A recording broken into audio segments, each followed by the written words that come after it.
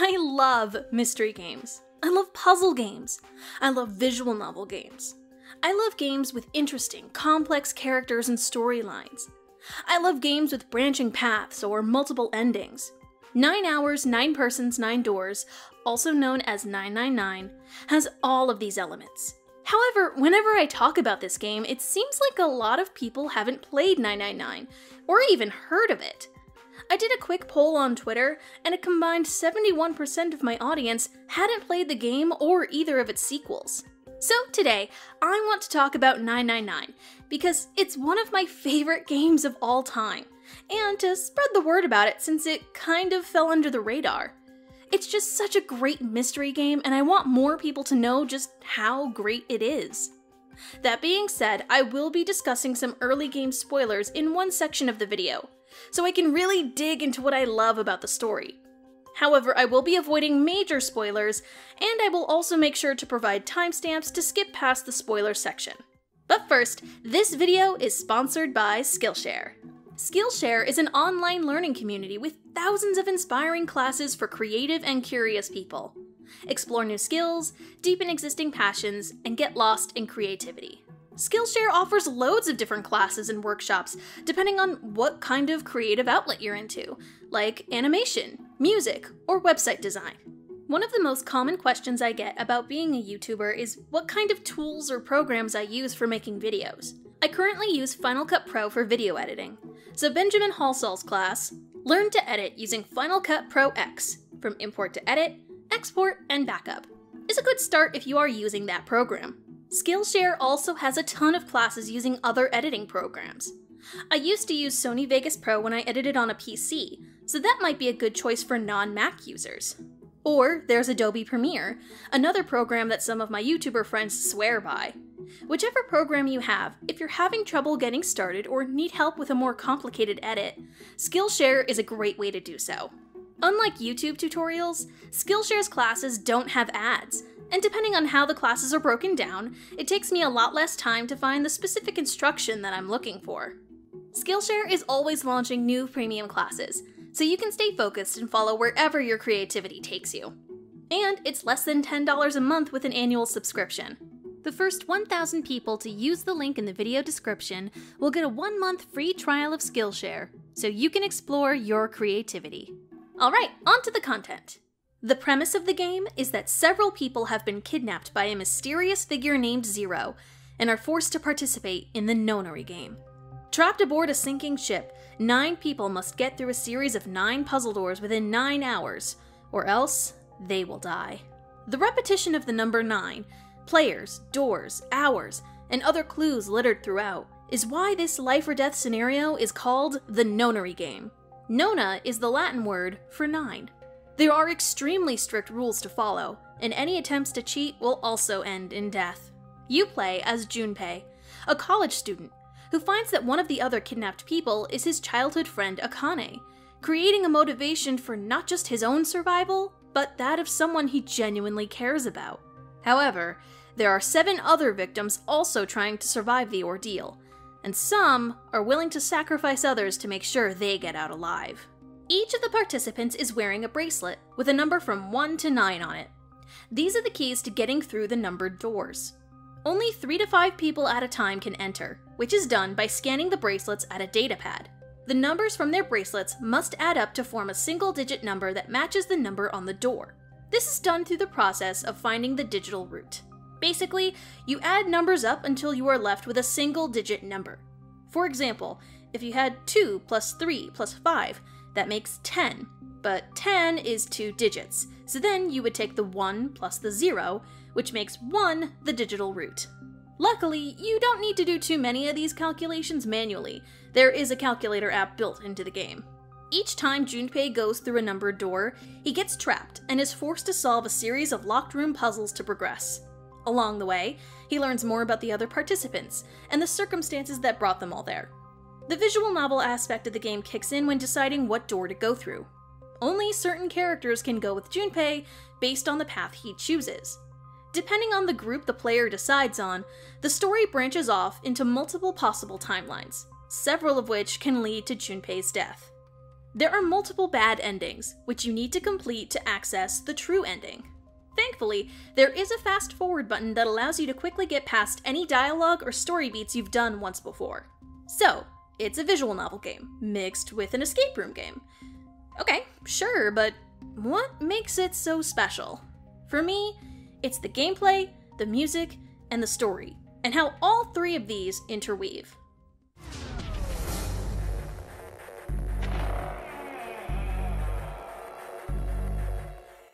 Gameplay. The game is a standard point-and-click adventure game, combined with the narrative formula of a visual novel. There are two modes. First is story mode, which is the exposition and dialogue sequences, and these make up a good portion of the game. Choices that you make during this mode affect what timeline you end up in, either with dialogue or door options. Some choices only become available after you've discovered information from a different timeline. The other mode, escape mode, activates when you enter one of the numbered doors. You are locked in and must solve the puzzles to get to the next area. During this mode, you click around the environment, get items in your inventory, and combine items to piece together the various room puzzles. The puzzles in each room are unique and varied in how challenging they are. Some I breezed right through, while others took a little longer to figure out. The puzzles provide a good break from the exposition throughout story mode, while also trickling in hints and themes about the nonary game, and why the characters are there in the first place. Clicking around the environment also provides some fun character interactions, a lot of which seem kind of random at first. Suddenly you go from exploring a room to listening to these other characters wax philosophically about all kinds of things, ranging from conspiracy theories to weird experiments. It isn't filler or flavor text though. A lot of what gets discussed comes into play later in the game. Although story-wise, Junpei and the others only have 9 hours to escape, there isn't a ticking clock in real time, so you can take however long you need to in each room. However, there is a nagging feeling in the back of your mind. You can still feel that sense of running out of time due to the premise of the game. One thing that made 999's gameplay so unique is how it makes full use of the dual screens of the Nintendo DS. Some of the puzzles only work as well as they do due to the clever utilization of this aspect. The PC/PS4 port managed to keep the puzzles intact for the most part despite the change in presentation. However, one puzzle at the very end that was designed specifically for the two-screen presentation had to be replaced with a completely different puzzle. I understand that the change was unavoidable, but in doing so, the scene loses some impact that the original had. So if you can play it on the DS, please do. But if the PC/PS4 port is the only option, try to keep in mind that it was originally constructed as a DS game. I find that a few puzzles took a little longer to complete on the PS4 version due to the different controls. This piano puzzle in particular took far longer to do compared to using a mouse or stylus. So I'd recommend the PC version over the PS4. Despite some of the changes in presentation, the overall story remains the same. I need to find a way out, and fast.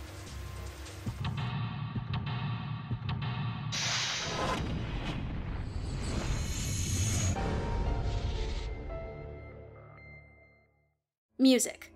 The soundtrack for 999 is spectacular. It originally was a text-only game, though the later ports would add full voice acting. So the music had to work especially hard to keep players engaged, since there could be large sections of text and exposition littered throughout. The music is incredibly atmospheric, and really helps to pull the player into the world. The tense and creepy music during some of the bloodier bits really sets the player on edge.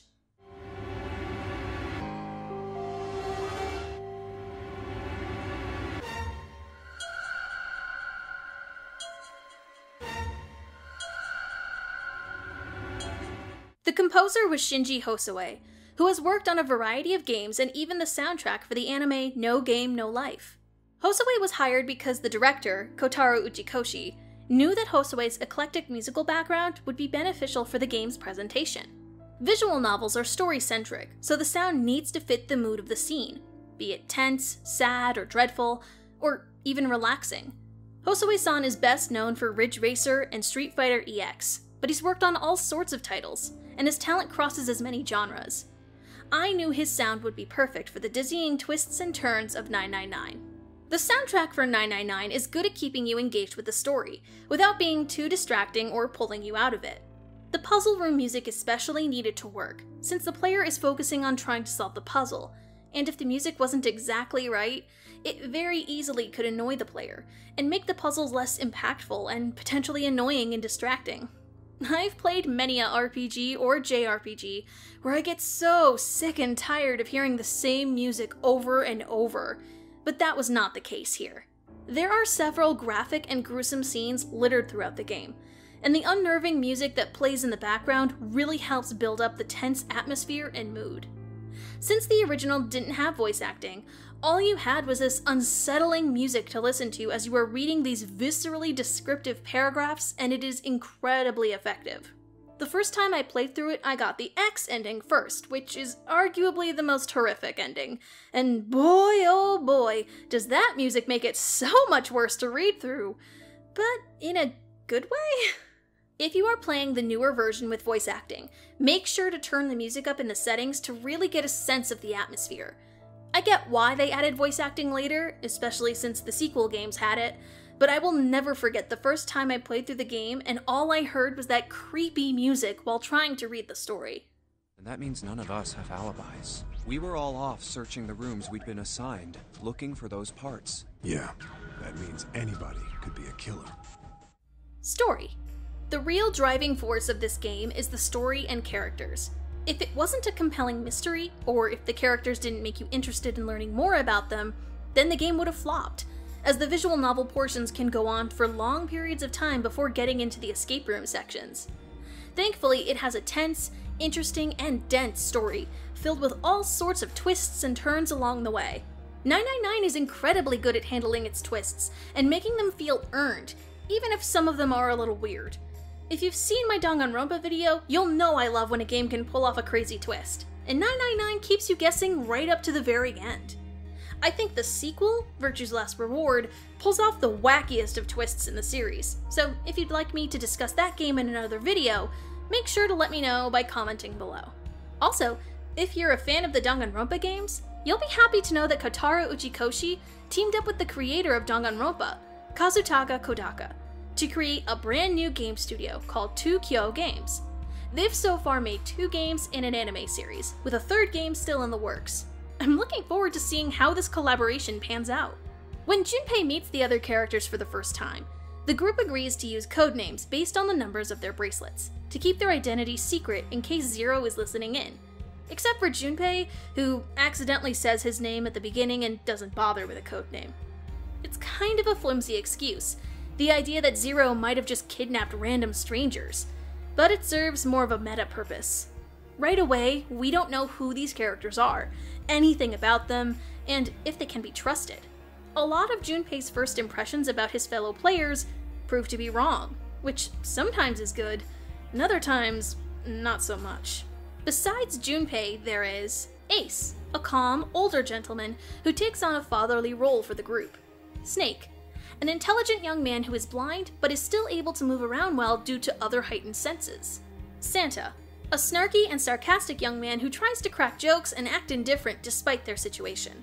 Clover, a spunky, bubbly young woman who wears her emotions on her sleeve.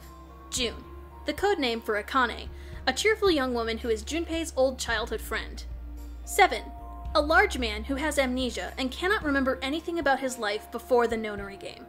Lotus, a scantily clad woman who is pragmatic to the point of coming across as cold or uncaring. The Ninth Man, a scrawny, nervous man who refuses to say either his real name or a code name.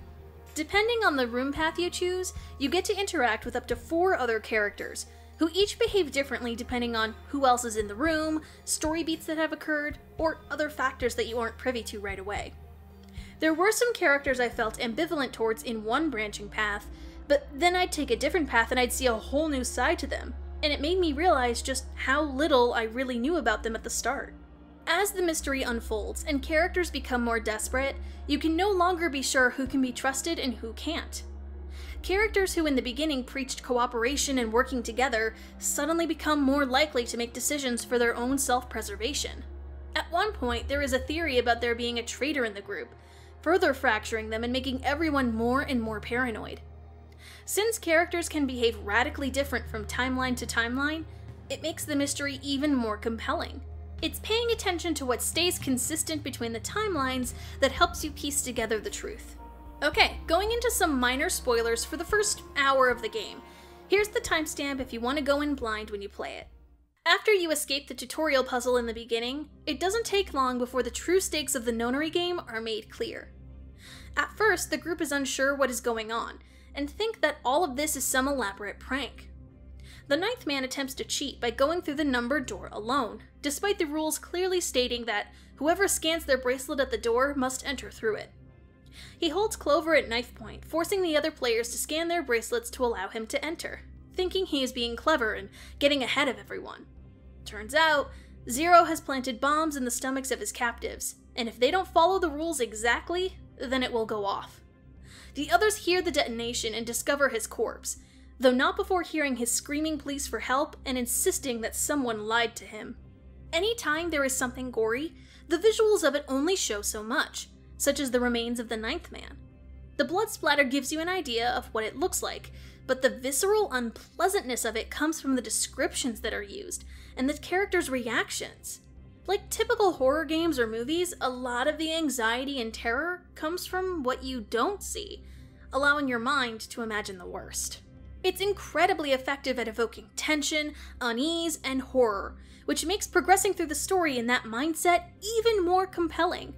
There aren't too many scenes that go all out with the gore, but by having such a terrifying scene right at the start of the game, it sets the stage for the rest of the story.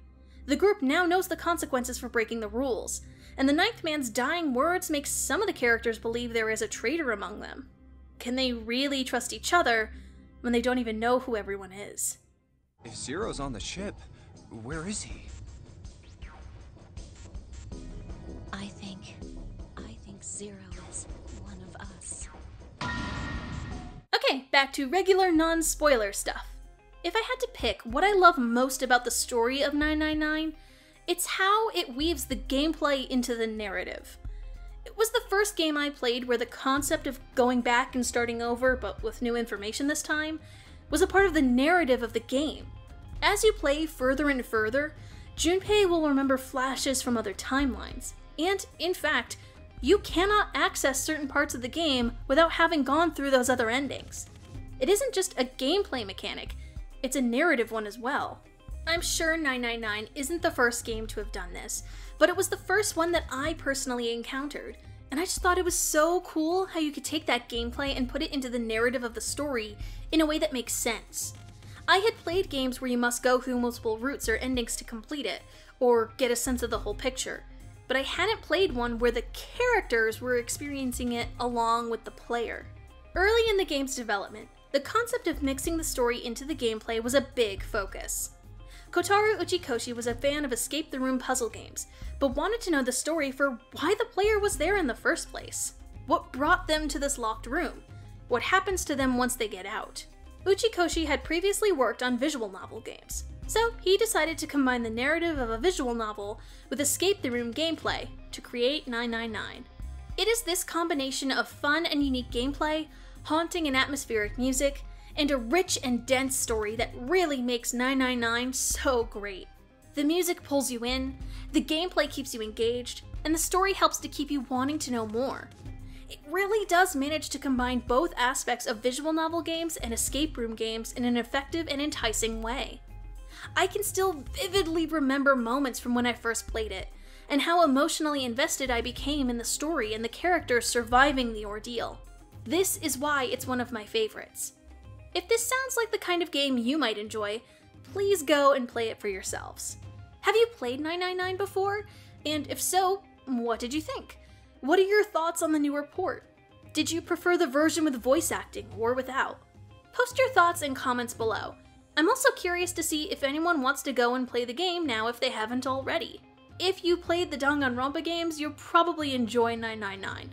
Also, are there any other games you'd like me to cover in the future? I'm always a fan of checking out more mystery games. I'm Kaluna, and I'll see you in the next video. Hi everyone, thanks so much for watching. I've been wanting to make a video about 999 since I first started making YouTube videos, but I had a really hard time trying to talk about the game without spoiling all the best parts of it. It's just such an important game to me, and I'm glad I finally got to show my love for it to all of you. Thanks to everyone who has been so diligently liking, sharing, and commenting on my videos lately. You are all wonderful, and I am so appreciative. If you'd like to help me even more, please consider becoming a patron of mine over on Patreon. You'll get access to a variety of rewards depending on how much you pledge, like having your name in the credits, joining my Discord chat room, and getting early access to videos. And finally, remember to click the link in the description to get a free trial premium membership to Skillshare. Thank you so much for your support, and I'll see you in the next one.